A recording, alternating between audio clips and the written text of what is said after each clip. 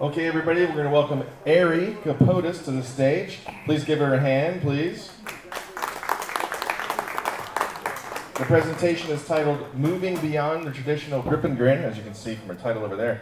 What does that exactly mean? What are we going to talk about here? So what we're going to be talking about today is just going to be taking more attractive photos, especially if you're a catch and release angler. It's important to keep in mind that we need to pay attention to the fish's health, and we're not just out there for fishing for pictures. If anybody has any questions, I'd appreciate it if you would save them towards the end of this presentation. I don't intend to take the full hour, so there's definitely going to be time for Q&A. All right, thank you very much. We're looking forward to hearing. Do you want to adjust the mic stand, or you just want to hold the mic? You can unclip it and hold it if you'd like. There we go. All right, great. Cool. Thank you, and we're looking forward to hearing what you have to say. Awesome. Thank you. Yep. All right. So I'm going to be focusing mostly on the sport fish of Steelhead Alley. So we're going to talk about steelhead, brown trout, and smallmouth bass.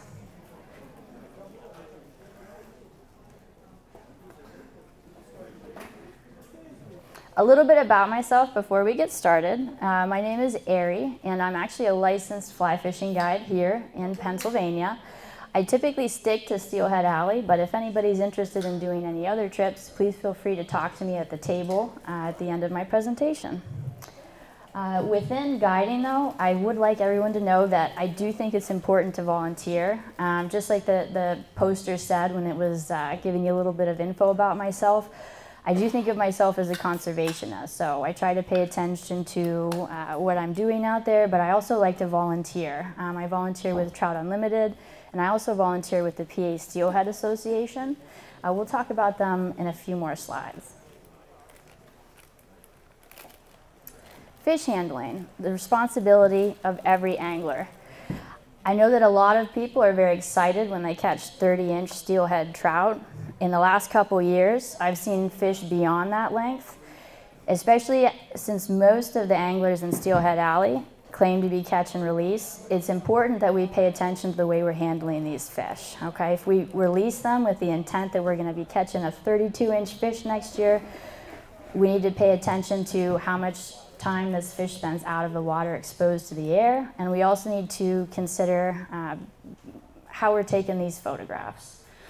Now, the reason that I say a lot of the anglers in Steelhead Alley are catch and release is because I actually have some data to back that up. In 2021, there was a steelhead angler survey that was released by the PA Steelhead Association. They actually have a table here. I highly encourage you to go chat with them. But according to survey data just from last year alone, okay, actually over 3/4 of the survey respondents said that they were practicing catch and release, okay? Now, before we get going, I just want to clarify a couple things, okay? I'm not saying grip-and-grin pictures with your fish are bad. I'm not saying that you should keep all of the fish in the water and never have them out of the water when you're taking a picture. What I am saying is that better fish handling produces better quality photographs that appeal to anglers and non-anglers alike and increases the likelihood that fish will make multiple runs up the tributaries. There's a lot of different angles you can take when you're photographing your fish, and I don't know about you guys and gals, but sometimes I reel in and net a steelhead that is not all that attractive. So, you know, maybe not taking the grip-and-grin picture like that with a fish that maybe has a dead eye or their fins aren't looking too good or anything along those lines. You know, you can get creative when you're taking these photographs. You don't have to just post the same photos that you see other people taking out there. The survey. So the survey that I mentioned, where we ask if you're a catch and release angler, over 2/3 of them last year were. Really, I believe it was close to the 80th percentile, but we need to dig into the data a little bit more about that. The Lake Erie Research Unit of the Pennsylvania Fish and Boat Commission, those would be the guys to ask those questions from. They're right here in Fairview, and they're studying our fish on a yearly basis so that they can help make management decisions with the Fish and Boat Commission. Okay, so when you turn in these surveys to the Steelhead Association, at the close of the tributary season, that data gets turned in to the Pennsylvania Fish and Boat Commission, okay? Now, in order to access the survey, your best bet is to scan a QR code, okay? There's QR codes that are on these little pins at the Steelhead Association table, but you can also go to their Facebook page and their website. Now, when you fill out this survey, it does ask you what creek you're fishing. It's not in an effort to blow out your spot. The entire point is to give information to the gentlemen that make the decisions for the fishery. Now, on to best practices for catching and releasing fish, okay? Now, as we can see on here, I point out that there's water dripping from the fish. I'm holding underneath the pectoral fins and supporting the fish, and then I'm holding in front of the tail. I'm also just barely above the water, so that if this fish was gonna flop on me, it's gonna go right in the water and not onto the rocky shore and ding its head.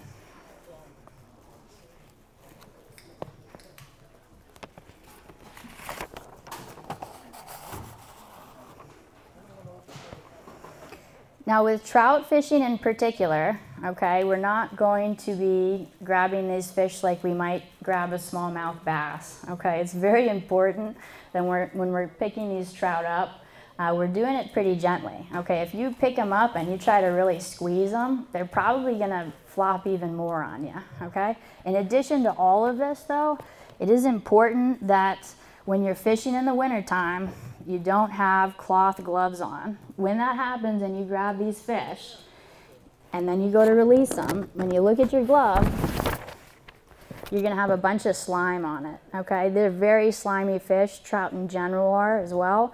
The whole point of that slime coat is to protect them from pathogens, okay? So when you go to grab that fish with your winter gloves on, and it might have only just been out of the water for 5 or 10 seconds, that's not what we're worried about at this stage in the game. We're concerned with removing the slime coat from that fish. When I'm practicing catch and release, I always have a net with me. I think that it's important to net your fish because more often than not, you're not the only person on the creek. And when you go to beach your fish, it can often be very hard on the fish and cause damage to it.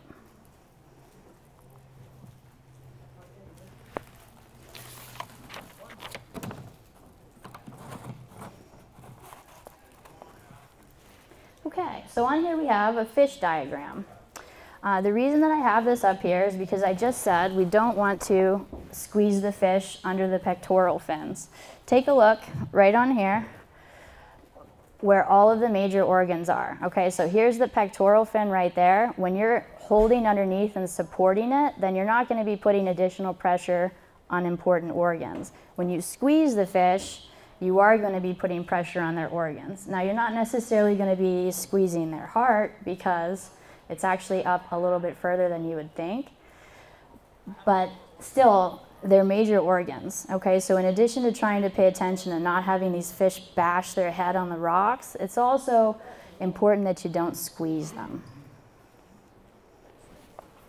It sounds like it's finally raining out there.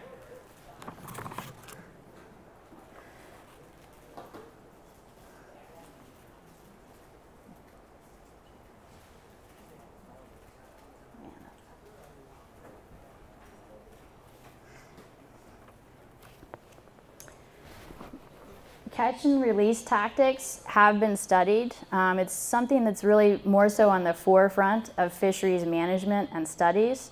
If you're interested in reading specifically about studies related to catch and release tactics for steelhead, or perhaps their ability to pass barriers to migration, I highly recommend taking a look at the Bulkley River studies. If you actually just search that, they'll come up pretty easily, but there's a website called Keep Fish Wet that I'm going to talk about a little bit more that has all of the studies related to catch and release posted right on there, okay? Now, the big highlight of this research, and the reason that I'm bringing it up, is because they actually wanted to specifically find out if the longer these fish are out of water, if you can really see that there's not only a behavioral difference, but perhaps it's increasing their mortality. Now, long story short, there's two factors with steelhead in particular we need to pay attention to. We need to watch how much they're exposed to the air, because these fish need to live in water. They're breathing in the water.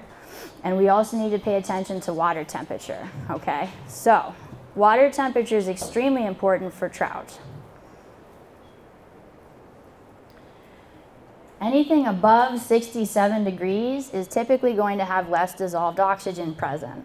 These trout really need dissolved oxygen. I was just on Elk Creek this morning and I saw a couple floaters and I didn't see any other damage to them. They just were dead fish, and I would argue that that was probably because of the water temperature when they were caught and released. Now, 67 degrees is the mark for me. Everybody can make their own decision on that, but the science is pretty clear. The closer you get to 70 degrees, the more likely you are that you're going to be releasing a dead trout.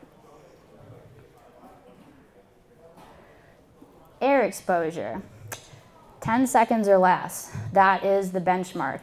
If you'd like to read a little bit more about where that comes from, I recommend that you go to keepfishwet.org. And then there's also information from takemefishing.org as well. That's a very great website. Both of them do their best to just provide general information. They've got science to back it up. And what's wonderful about both of those organizations is that if you sign on and contact them, they'll more often than not send you some great material and information that you can use to share with others. So if you were to come see me at my table or come see me after this, Keep Fish Wet actually sent me a best practices card. I can present it to my clients when we're getting tied up and ready to go fishing for the day, and it'll just give them a general overview of exactly what we're talking about. They also sent me some stickers. It's pretty great because it's got 3 bullet points of what I'm talking about. Minimize air exposure to 10 seconds or less, eliminate contact with dry surfaces, and reduce handling time. They're nice waterproof stickers. They go great on one of your tackle or fly boxes.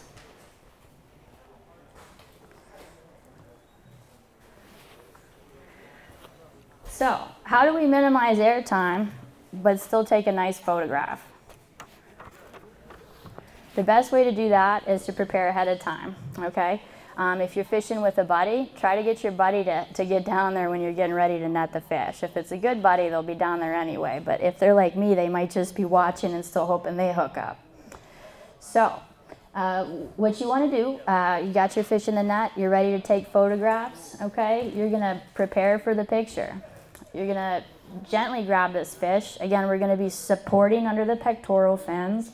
We're grabbing in front of the tail fin.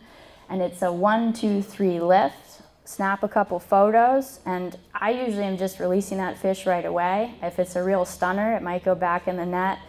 And you might try to take another photo again after a few more seconds. But the big thing when you're taking photographs, you have a net and there's a buddy there with the camera, communicate with one another. Pay attention to the frame of the photograph, okay? Nobody wants to have a picture of that beautiful steelhead and somebody cut off the top of your head. It's just not as attractive as if you were in the entire photograph. Another consideration when you're taking photos as well, you might want to pay attention to what's in the background of your photograph, you know? It's not always as sightly when you see that there's 10 or 12 anglers directly behind you, you know?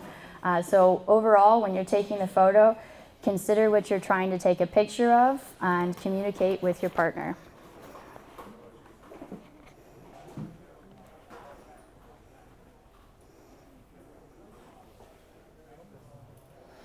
Keeping fish partially submerged during photos provides a pretty cool effect, and it's also keeping fish wet. So this is a brook trout. This is not going to be a steelhead alley game fish, but the reason that I put this photograph on here is because I felt that keeping the fish in the water kind of highlighted the spots on it a little bit better. Sometimes when you keep these fish in the water, you're going to get a little bit different color than when you pull it out. We've got a couple more slides till we get to it, but you'll see what I'm talking about with some nice purple hues on a steelhead. When you pull it out of the water, it just kind of looks a little different. Okay, we're going to do a little photograph analysis so that I can kind of better explain what I'm talking about with paying attention to the health of the fish, but also taking prettier pictures. So the photo on the left is not the ideal, okay? There's a number of things wrong with it. First and foremost, this fish is straight up on the ice. They don't have eyelids, so there's going to be snow buildup on that one eye of the steelhead, and overall, it's just not that healthy for the slime coat of the fish. It's a cold day out, you can see that there's snow. The other thing too is that it's just really not all that attractive when you compare it to the fish photo on the right. Okay, that steelhead on the right is still in the net, it's partially submerged, and overall I feel like it's a better looking photo. I can tell you for a fact that the fish on the right was released and swam away. The fish on the left, I wasn't too keen on it being able to recover promptly, and that fish went home and was on the smoker.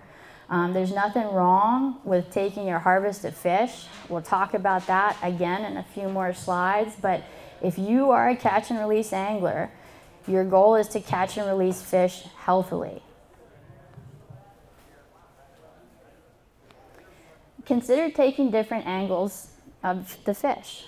This is a golden red horse sucker. I know a lot of people don't really enjoy catching them in the springtime. I think they're a riot. Because everybody catches and releases them, they're enormous. I think that they're just an overall cool looking fish. I wanted to make sure that I could highlight how golden it is on the left-hand side, and I think that their lips look pretty ridiculous, so that's what I decided to take a photograph of there. This is a traditional grip-and-grin photograph, okay? You're holding the fish, you're looking right at the camera. There's nothing wrong with this except for the fact that this fish clearly isn't wet, okay? And you know, you can tell I'm on a boat, so it's definitely going to be taken home here, but you need to pay attention to the way that you're holding these fish. I can't believe how many times I see pictures and their fingers are right in the gills, okay? When you have your fingers in the gills, you're doing damage to an important body function of the steelhead. They need their gills in order to absorb dissolved oxygen and continue to live, okay? We want to make sure that we never, ever, ever have our fingers in the gills. If you caught a beautiful fish, most of the anglers that you hang out with would actually rather see the fish, okay? I know that sometimes I make a little bit of a goofy face if I'm particularly excited about my catch. So I usually try to just take photographs of the fish. This is a smallmouth bass I caught when I was actually chasing suckers in the springtime, and it was a heck of a fight. So did my best to keep the fish wet, and he went right back after this photograph.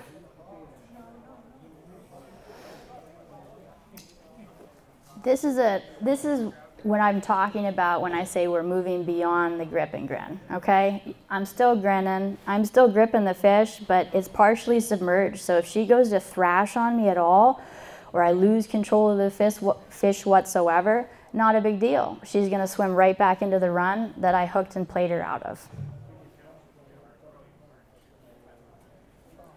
Food for thought.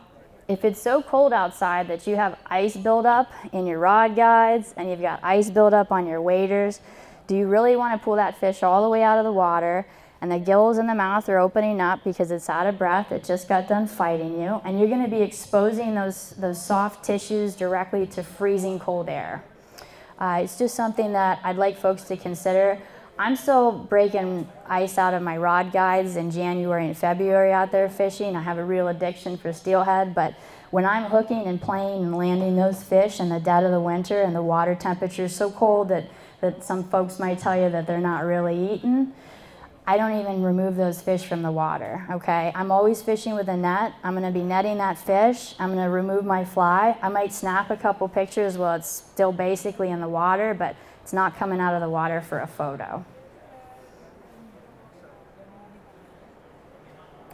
This is the picture that I was actually talking about, that keeping the fish in the water can kind of highlight some different colors than you would otherwise see. I think that the water really did well with highlighting how beautiful this steelhead is.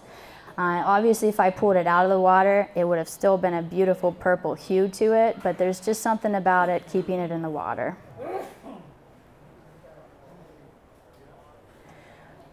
Show of hands, how many people here are actively steelhead fishing every year? Okay, awesome. And show of hands, do you take a picture of most of the fish that you're catching when you go steelhead fishing? All right, we got some dedicated anglers in here. Wonderful. I like taking photos. I don't know that I could say I take photos of every fish that I catch, but I really try to pay attention to the way I'm taking my pictures. My family, they all fish, but we grew up perch fishing, so they think I'm a little loony chasing steelhead all the time. And when I try to show them pictures of my catch, I usually try to keep it interesting. I want it to be a cool picture. I want it to highlight why I think these fish look so beautiful. And I try to keep it simple because they're not crazy steelhead anglers like I am. So I also like to take catch and release videos. What's nice is that the catch and release videos look really slick and you're keeping the fish wet the whole time. It's really minimizing your fish handling overall.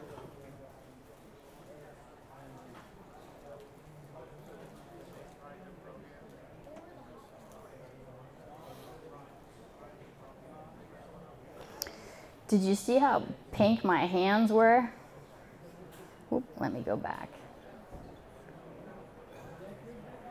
My hands are super duper pink because it was pretty darn cold that day. That was a major reason why I tried to keep this fish wet and in the water, okay? I don't handle fish with gloves because I know that it's removing the slime coat. There are some folks out there that use nitrile gloves. Those are perfectly fine too. It's just something to keep in mind. If you'd like to read a little bit more about removing the slime coat, again, I recommend going to Keep Fish Wet, but there's a lot of information out there that even from the Penn State University where they're studying brook trout. KeepFishWet.org is a nonprofit organization dedicated to bridging the gaps between science, recreational angling, and best practices for catch and release angling. I highly recommend visiting their website. Resources from the Fish and Boat Commission. There are quite a lot. It's a pretty big website. I'm always a little bit surprised that more people don't visit it though. There's tons of information on there, not only about best practices, what's legal and what's not, but it's also going to be giving you public access information. Okay, there's a GIS map that's available on the Fish and Boat Commission website. You can know for sure if you can go fishing there, and it can show you new spots all over the county, okay? All of the streams that we have steelhead runs up, the Fish and Boat Commission does their best to make sure that we have public access.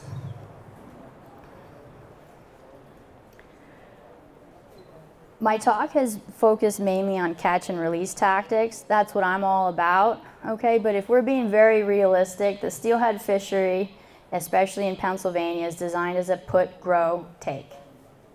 Within that though, the Fish and Boat Commission does encourage anglers to release some of their catch.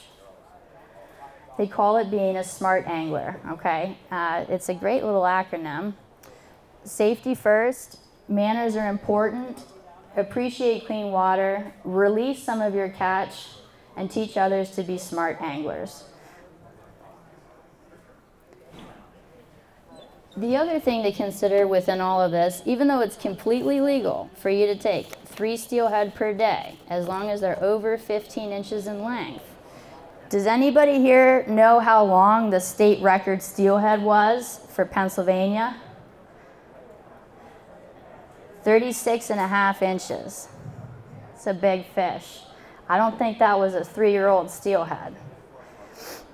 In 2001, it was measured at 36.5 inches and it weighed 20 pounds, 3 ounces. That was caught at the Walnut Creek access area.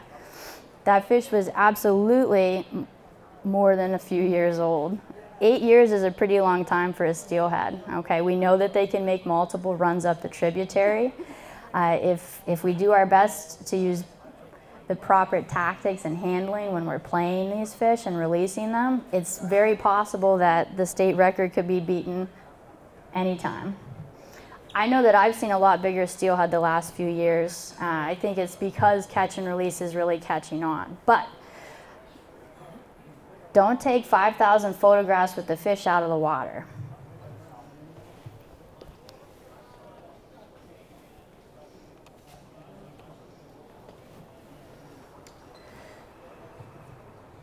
If you're a catch and release angler in the state of Pennsylvania, you have a legal requirement to release them immediately, unharmed, into the waters with which they were taken, okay?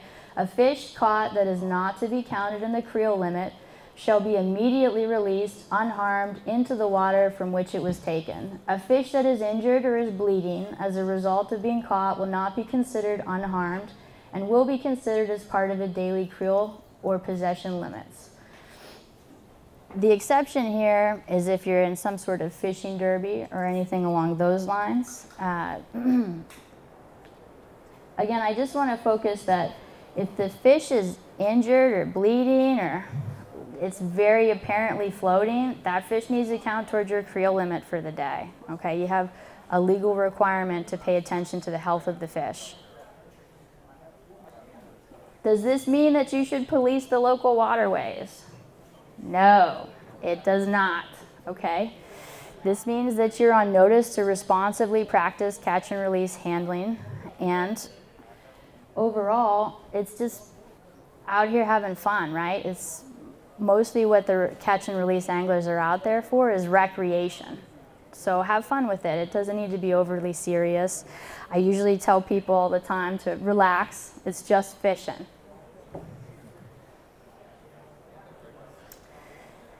Thank you for your time. I just want to highlight that I think it's very important to keep fish wet. Take different pictures than you normally see, especially with the iPhones that we have these days. Whether you have an iPhone or an Android, there's all kinds of things that you can do when you go to take photographs. Especially, I know for my iPhone, there's portrait mode, which is going to be a little bit more focused and more detail on people specifically. I've got slow-mo video, regular video, you can take panoramic. There's all kinds of stuff you can do with your phone, and there's self-timers. I recommend pulling up a YouTube video specific to your device so that you can learn how to use the self-timer for taking photographs. But I mean, it's pretty handy, you know. You can wedge your phone into a tree or a rock, and you can set it for 5 or 10 seconds, and it'll go off for you. The other thing too, I know with my iPhone in particular, it's nice that you can adjust the way that the exposure works, and I can also adjust some other aspects that you'd think that you'd need a professional camera for, but you can really just use your phone for it. So I encourage you to toy with your phone. Make sure that you're handy with taking pictures before you go to take your first picture of a fish. You usually are a little bit more pumped up than you realize when you go to take those pictures. So thank you for your time, everybody. I'd love to answer any questions that you might have.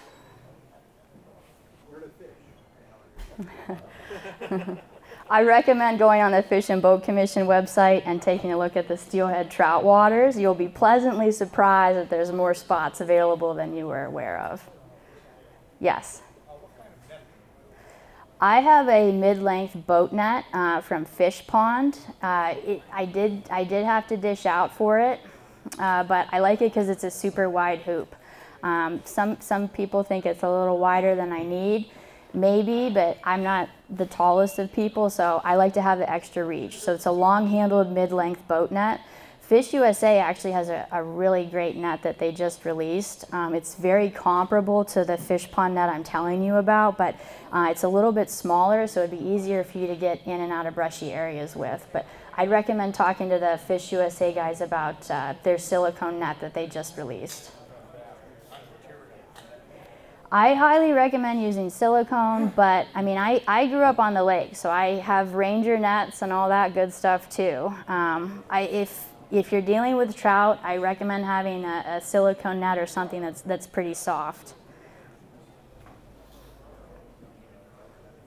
Yes?